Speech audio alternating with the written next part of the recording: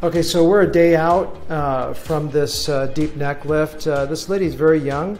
You say, why would I do a neck lift in a 30-some-year-old person? Because she was born with a really, really obtuse, thick neck, and it wasn't because she's overweight, just the way she was born. So what I did to create this result was I took out all of her deep neck fat, not all of it, but almost all the deep neck fat. So a lot of people think liposuction is the trick, and you can't take it out with liposuction, because liposuction will miss 99% of the fat.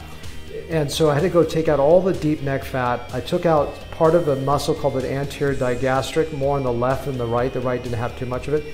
It's a muscle that I only shaved down the portion that's bulgy. It's the top half of the anterior digastric portion. And then I have removed golf ball sized glands from both sides called the submandibular gland to help get this result. And I did a small chin implant. It's medium sized technically, but it's the smallest size I use.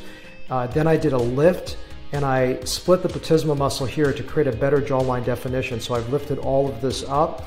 And so her speech is a little bit off, as you saw in the video. And the reason is that I use a long-lasting anesthetic because it's sore down in the neck and the jawline, so I put a block in there. And that's normal, but this is a day out from a lift. Look down again. And she just absolutely did not have this before, but it looks really, really good so far.